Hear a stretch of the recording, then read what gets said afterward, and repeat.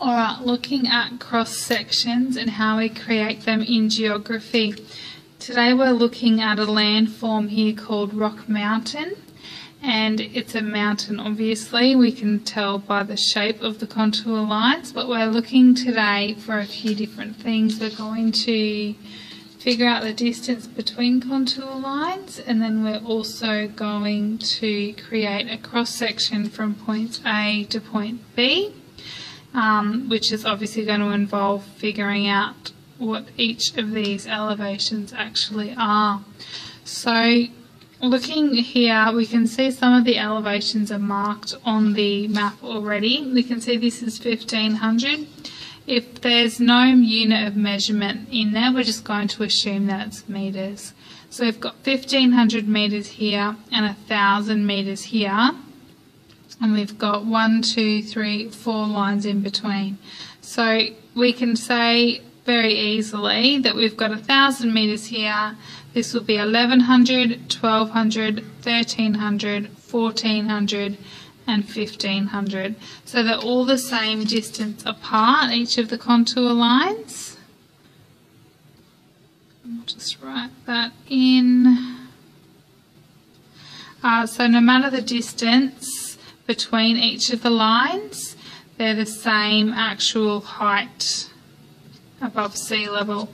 So having a look here, we can see there's more gentle slope over this section of the page where the contour lines are further away, and a much steeper section of the mountain or the landform over this side where it rises in height quite dramatically over short distances on the ground, whereas over here, for you to get, to rise up 100 meters, we are having to travel quite a distance over ground to get there, which tells us that's a much gentler slope.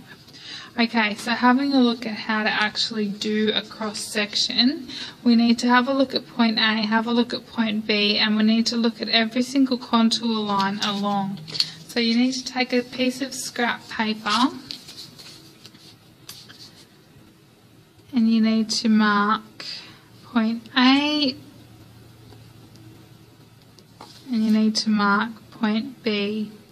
So your job now is to have a look at every single contour line that crosses over where your cross section is going to be. So this line from A to B, every point along that line you need to be marking on your little piece of scrap paper, and we're going to use that information to create our cross section.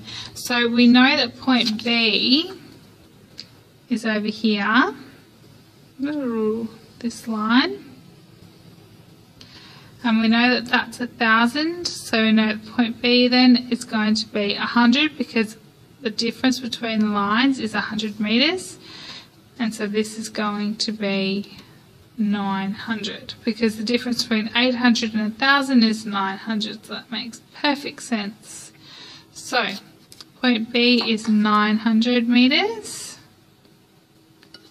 and we're starting to climb up toward the mountain. Okay, so we've got 800, 900, 1000, 1100, 1200, 1300, 1400, 1500, and that will make this one here 1600. Because this connects, we can see that's all along the same contour line.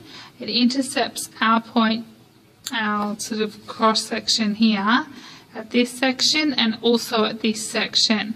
Now both of these are along that same contour line, which is 1600 meters above sea level. So when we come to that one, they're both going to be identical. So let's go through now and mark each of these exactly as you see them in exactly the same spot along on your graph. Now you can write in the heights as you do that, or you can do it afterward depending on what you would like to do. So having a look here, we've got 900, and then this one here you can see all the way along, we follow it, we have 1000, so that's this point here. Okay, 1000. And we know that each of these represents the same contour interval of 100 meters. So we've got 900 meters, 1000, which makes this 110, 120, 130, 140, 150, 160. Well, I should actually do it properly, shouldn't I? I'm just being lazy and dropping off the last 0. Okay, so this is also 1600. And then we start on this side to start dropping off. So we can see down here it's 900, and we're building up toward the top of that mountain. So we've got 1600, 1600. This one becomes 1500, 1400, 1300, 12, 11, 10, well, 1000, 1000, 900, and this point here is also 900. So having a look here, that's just a lake, we're going to disregard it. We don't need to know that for grade 8 geography. Okay, so you can see it's a lot easier to write in. Up this end it's a lot more squishy putting your numbers in. So the main point is that your line intersects exactly where that comes along the line here. Okay? If that's off, then your whole cross section is going to be off. So as long as your point starts where it needs to at the top of the page, you can draw a line down here and write 1300 where you've got a bit more room, okay? But as long as it matches up with the lines directly along this section here. Okay, so we've got all of our measurements in now, and we've got them all mapped on here. We're going to look at plotting them now on this map. So this one has already been done for us, which is excellent. But if we have a look here, the width of your graph down here is only ever going to be the width of your points that you're actually going to be mapping. So A to B, beginning to finish, okay? If your cross section is only this small, then your graph that you're plotting it against will only be that small as well, alright? So there's no need to have a big giant long one if your cross section's a lot smaller than that. Now looking at this axis, we can see that goes from 600 to 1700. Alright, so that's a pretty broad range. The main thing that you want to make sure is, see, my smallest one here is 900 and my biggest one is 1600. So as long as I've got a range up this side from 900 to 1600, it's going to fit my cross section. This one's a bit broader, and that's fine as well. Okay, so having a look, the next thing to do, and this is one of the most important tasks, to make sure that you get the right shape. Okay, we've got point A labelled on there, and that's already in here for us, luckily. So point A is at 900 metres. Now, the next dot point that we're going to do is going to line up directly with where we put that line on the page. And again, we're coming all the way up and we're looking at, bang, 900. Okay, you don't need to draw that line in, but you do need to make sure it's straight. So some people like to take a ruler and they use that along this way to line up that with where it needs to be along this axis of the graph. Okay, so this one here is 1000, 1100, 1200, and you're doing this very neatly, grade 8, you're not scribbling like I am. And you're probably doing it in pencil too, in case you get anything wrong.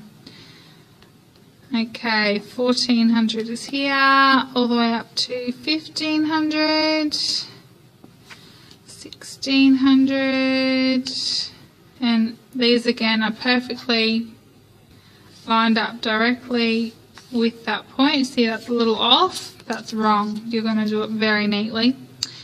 Again, 1600,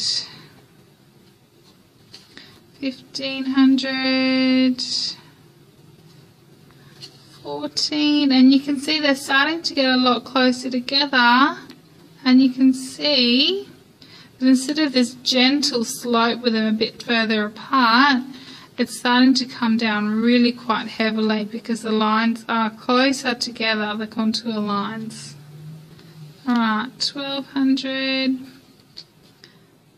1100, 1000, and then we have point B at 900 meters. Okay, so your next job is to connect the dots, and that's a really easy part. Generally it's okay to sort of round off the tops of mountains and things like that. Okay, you don't need to use a ruler and make it exact, just a fluid line. Oops, just realised you can't see everything on there. Just a fluid line to connect those dots is good. Now the next thing that you need to do, we don't need that anymore, is we need to colour it in. So with your amazing colouring skill like mine, we do that, and that's really just to make that landform stand out and check that that's the actual shape of it and what it does look like. Finally, you need to create a label. So let's say Rock Mountain is the name of our landform. So we'll say cross section